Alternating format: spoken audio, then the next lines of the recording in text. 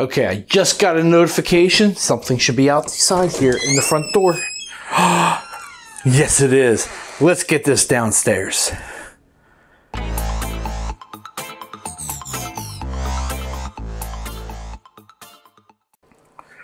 Okay, so let's open this up and show you exactly what I've been waiting so long to actually buy. And the moment of truth here. This is an ASRock RX 7900XTX Phantom gaming model. I didn't want to get the Tai Chi because our friend D Miners really wants that, and I didn't want to troll him too hard. But this is my first actual flagship card. I've never owned a 2080 Ti or a 3090 Ti or a 4090 or any of the AMD ones. Well, actually, I guess I had a 5700 XT once, but I never got a 6900. This is my first true flagship card. So give me a few minutes. Let's get this into the test bench. Okay, let's do a proper unboxing of this card. Oh, I'm gonna rip it up. There we go.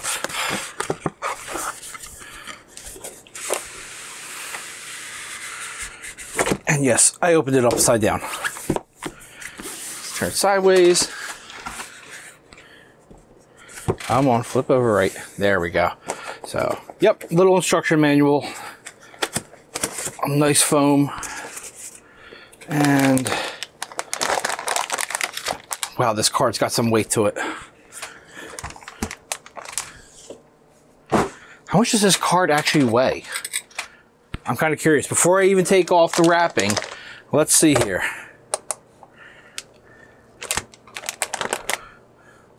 Let's switch. 3.5 pounds for this card. It's got some heft to it.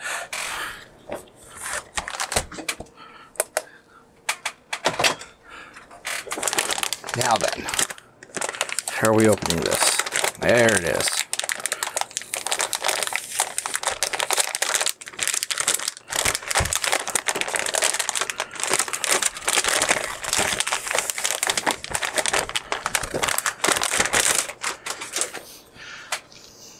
There we go. Give it the panda flick. Should be RGB here, wrapping around. A little bit of RGB on top here. This one doesn't have the little racing stripes. You can see you got 3 8-pin PCIe connectors on there. Then on the back of it, I gotta do a peel here at some point. I'm not gonna do that yet. But it has this nice graphics on the back of it. X16 slot on the bottom. Actually, wait, let's do the peel.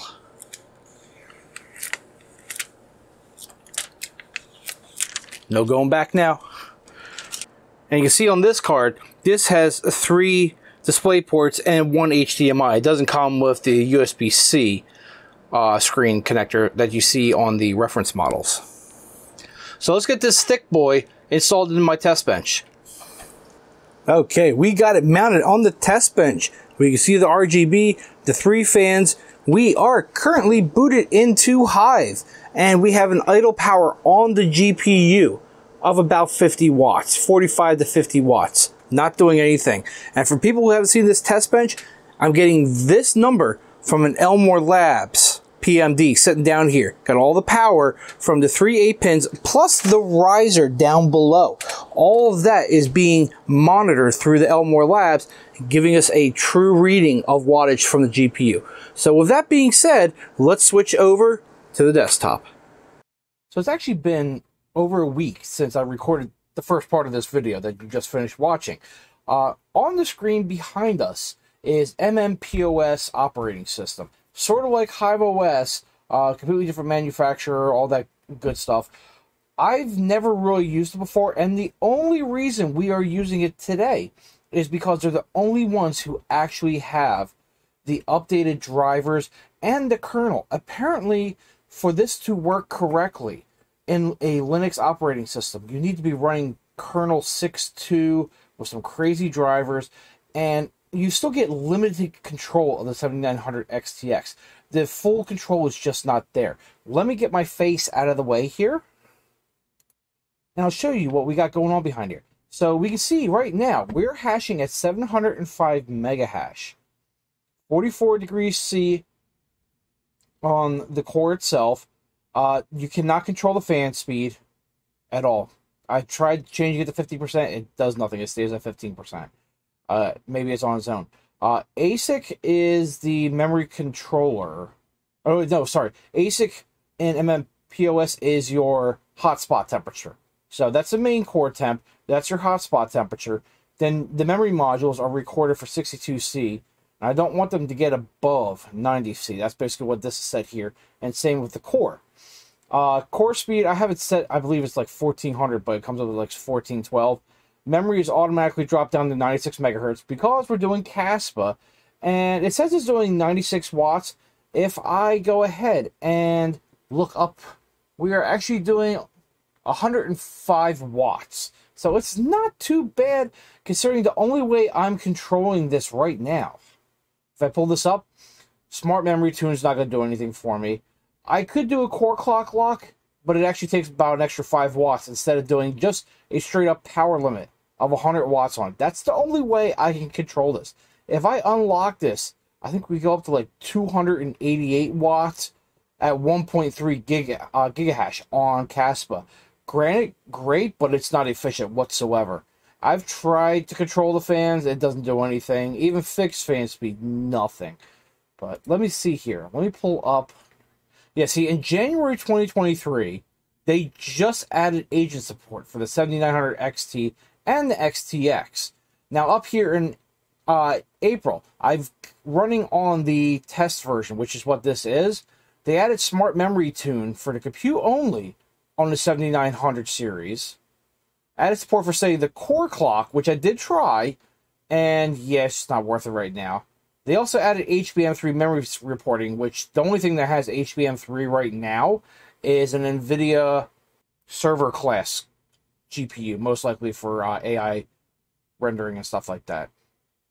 They also introduced overclocking support for Intel Arc GPUs, added core clock and power limit, added throttling event reports for Intel Arc.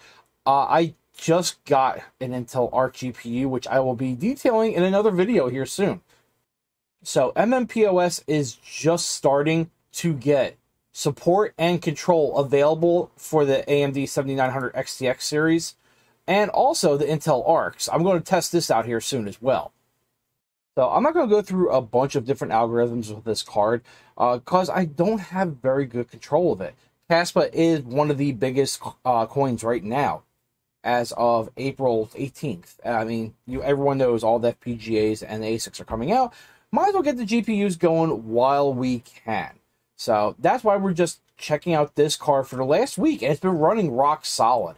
Running Team Red Miner version 0.10.9. You can see it's running perfectly fine there. Temperatures are barely fluctuating. This is basically only whenever it gets a little warmer here in my basement during the daytime. Yeah, see, that's 17:45, so that's what? 5:45 p.m. Everyone's home. There's a little more stuff going on in the basement. It warms up a little bit. Otherwise, no problems. The card is rock solid. I love it. I hope more support comes to it soon. So that's it for this video. Please subscribe. Thumbs up, please. And I will be doing the same thing with an Intel Arc GPU real soon.